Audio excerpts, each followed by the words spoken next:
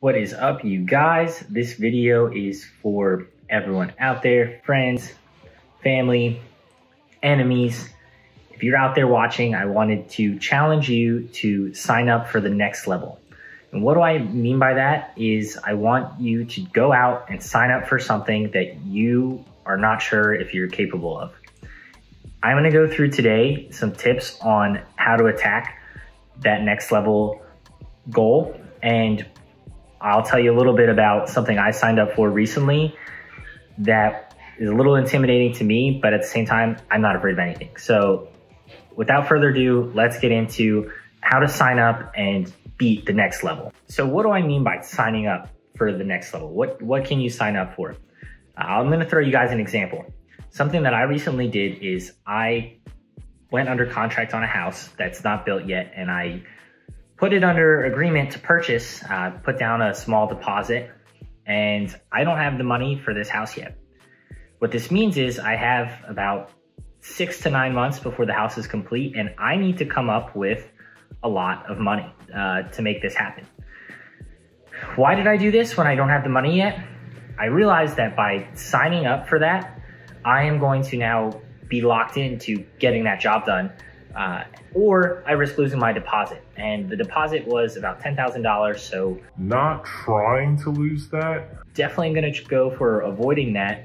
And by putting yourself in a situation where your back is against the wall, I'm sure that's where you most often find yourself able to get the job done. I'm gonna outline some of the things that I'm gonna do in order to get there, and hopefully you can use these for when you attack your big goal and whatever you decide to sign up for. The first thing I realized I needed to do in order to make this happen, and I've done this a couple times before, so I'm not just pulling this out of nowhere. I've actually purchased a couple houses when I didn't have the money yet, and I just worked my ass off to get there to make them happen by closing time.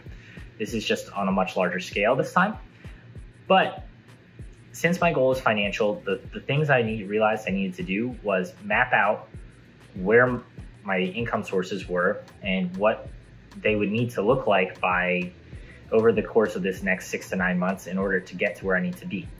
After I made a list of where my income sources are, I crossed out all of the lower end ones and decided I'm not putting any time into this stuff other than what will naturally happen, because I know that the top ones are where a majority of my income is going to come from. So I would rather just hyper focus on these and really focus on those activities. Now from there, I make a list of the daily activities I need to do for these things in order to accomplish the amounts that I need to get to. And in doing so, it kind of puts a structure on the day. If something does not fit into this day in the way that I wrote it down to hit that goal, then guess what? It's not in that day. Whether it's answering your cell phone, whether it's watching your Netflix show, whatever distractions you may have, if the things on that paper are not done that day, then you don't really do those distractions. Otherwise, you're never gonna reach your goal. Now, secret that I use is not only do I write down what my day has to look like to hit the goal, I totally erase that and I think much bigger, and I write down what my day needs to look like to hit 10 times that goal. That way, I know if I fall short and I only get to halfway of the 10 times goal, I'm still gonna be super comfortable achieving the original goal. And the day, I'm gonna be honest with you, it does not look as fun when you have to do 10 times as much as you were planning on.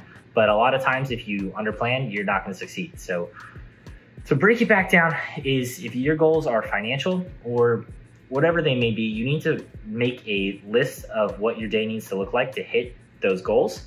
And you need to think much bigger than you currently are. Write down what you can do on a higher scale to hit 10 times that goal, and then execute that plan, because that plan is the one that's going to get you to accomplish the lower level plan. And the last thing I'll say about signing up for a goal that you don't think you're ready for is just be conscious of your timeline.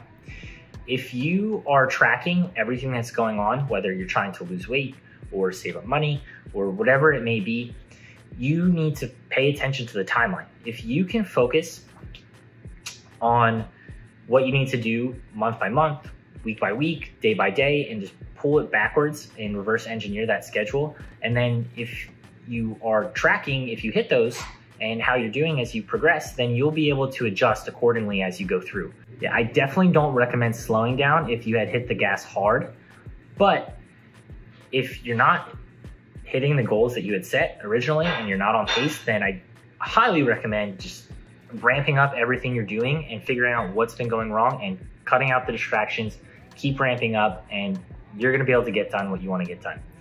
If you have any big goals, you wanna reach out to me on maybe some ideas on how to take them down, let me know. I'm happy to help. Let me know what kind of big commitment you're gonna sign up for, and I am so excited to hear the progress we all make throughout this challenge. Wish me luck with my next 6 to 9 months, and until next time, keep living free with JD.